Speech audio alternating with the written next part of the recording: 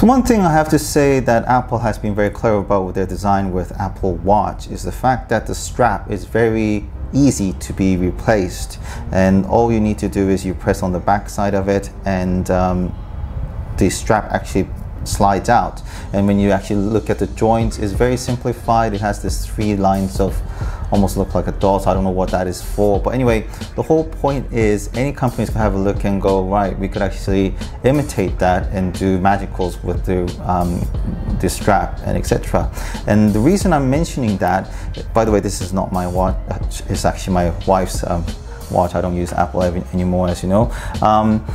The reason I'm mentioning this subject is because we have the Mudra band available on Indiegogo, and this Mudra band is for enhancing your experience for using your Apple Watch. Unfortunately, it's only available for your Apple devices, but not for your Android smartphone, smartwatch devices. So this adds a gesture control function to your Apple Watch. So if you actually scroll down to the page, it seems to add on the index finger, middle tap, quote out, tap, and thumb finger sort of gesture. And the way how it works is a neural input technology.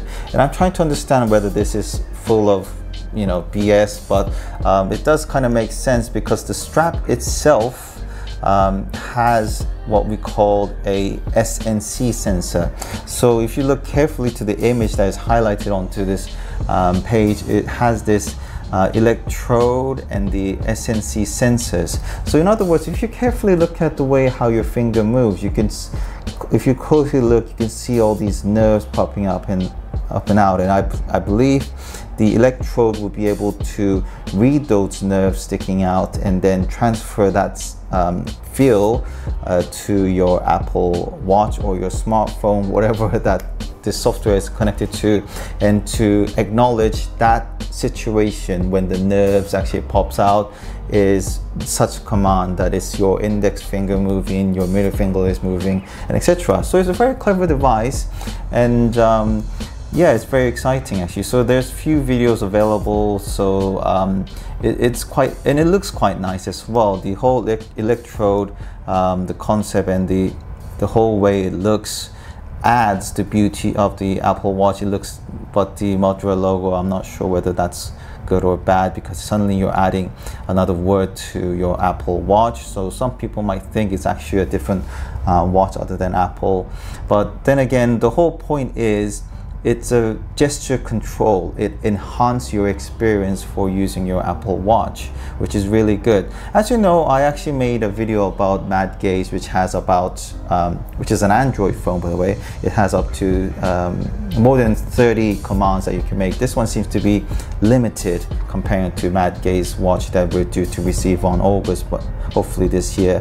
But the whole point is, this is a very good price and a very interesting product, and I believe gesture control is the way forward. I believe the ideal stage would be when we have the AI intelligence, where the software will be recognized the movement of what we make of a hand gesture or expression, so that the AI from the software will be able to recognize and understand how it should respond. So I guess that's where we're heading to. That's why I believe gesture control is the way of the future.